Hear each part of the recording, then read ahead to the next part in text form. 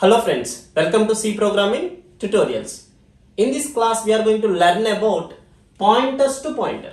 In previous class we learned about pointer. So what is a pointer? A pointer is a variable which holds the address of another variable. So that means I am taking a variable a equals to 5. Now, so this is the a. Let us assume the address of a is 1001. In this the 5 is stored. Now I want to assign this address of a to a pointer, means I declare a pointer like this: int asterisk of p equals to ampersand a. That means so p is also a pointer and it is a pointer variable. So the content in this pointer variable is always an address. So I store 1001 like this. The pointer is also have some address. Okay, let us assume as a 2001. Okay, so this we discussed in our previous class. So what is a pointer? Here the pointer is p is used to hold the address of another variable. Okay, now we are going to see pointer to pointer. So pointer means which holds the address of another variable. So pointer to pointer means pointer that point to other pointers. That means the pointers holds the address of another variable. Pointer to pointer holds the address of another pointer variable. So there is no limit as to how many levels of indirection. So what is the indirection here? So a pointer means is used to hold the address of normal variable. Pointer to pointer means it holds the address of another pointer variable.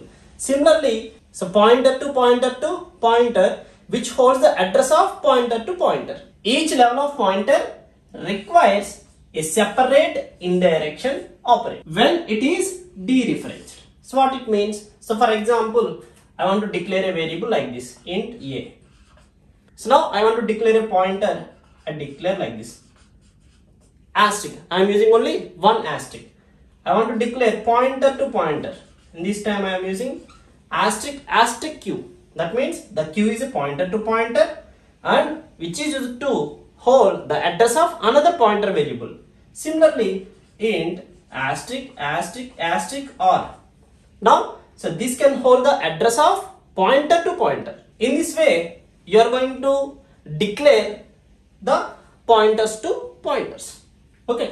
Each level of pointer requires a separate indirection operator. Here, one operator. Here, two. Here, three. So that means this holds the address of one variable. This holds the address of pointer. And this holds the address of pointer to pointer.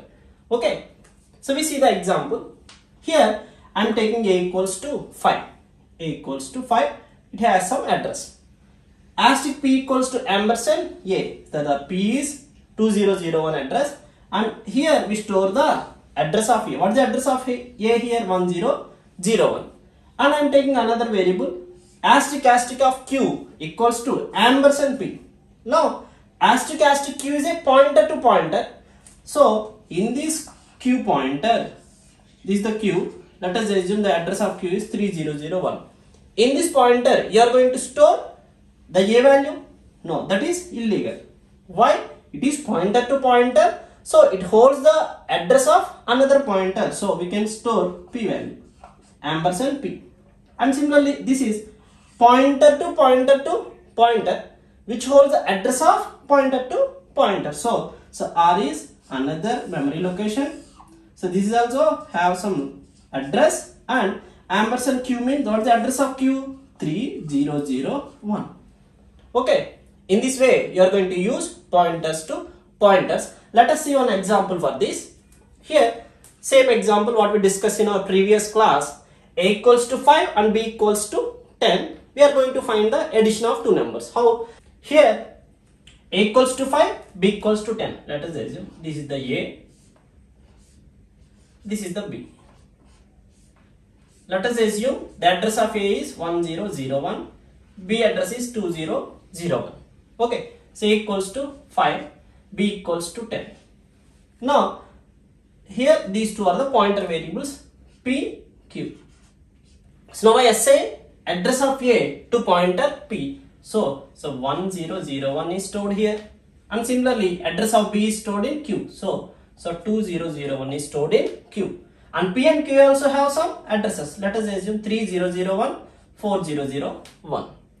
Next we are taking pointer to pointers. One is R, another one is S. So these two also have some addresses. Let us assume 5001 and 6001.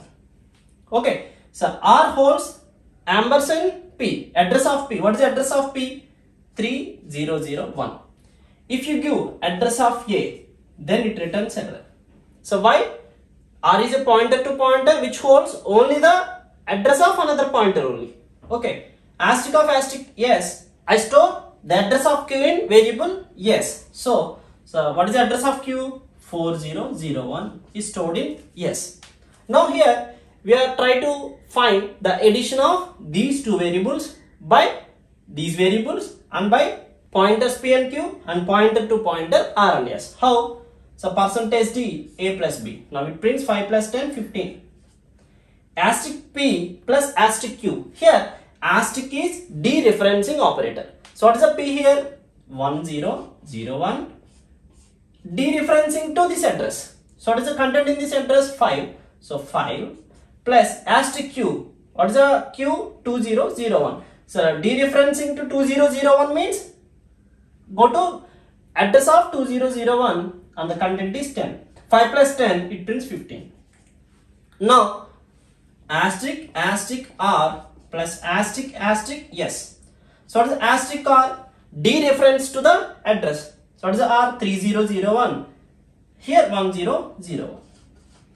And dereferencing to 1001. Go to here 5 plus so asterisk asterisk yes. What is the address in yes? 4001. Dereference to 4001 we get so 2001.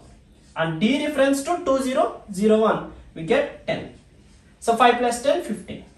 Okay. So in this way you are going to use pointers to pointers. I hope you all understand pointers to pointer concept in C programming.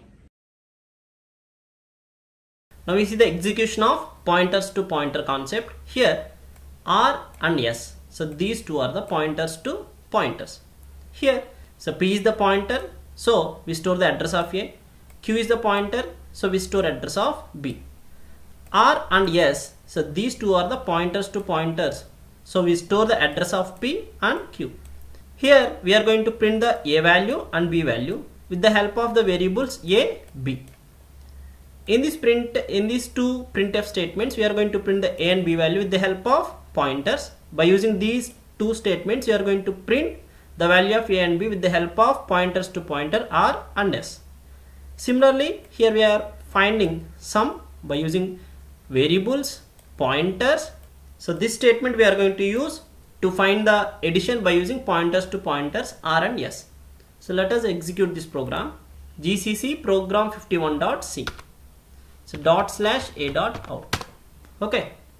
If you observe that here with the help of variable names we print the A and B value. With the help of pointer P and Q we print the A and B values. Here we print A and B value with the help of pointers to pointer R and S. So this is the 15 we find with the help of A and B. So this is the 15 we find with the help of pointers PQ. So this is the 15 we find with the help of pointers to pointers R, S.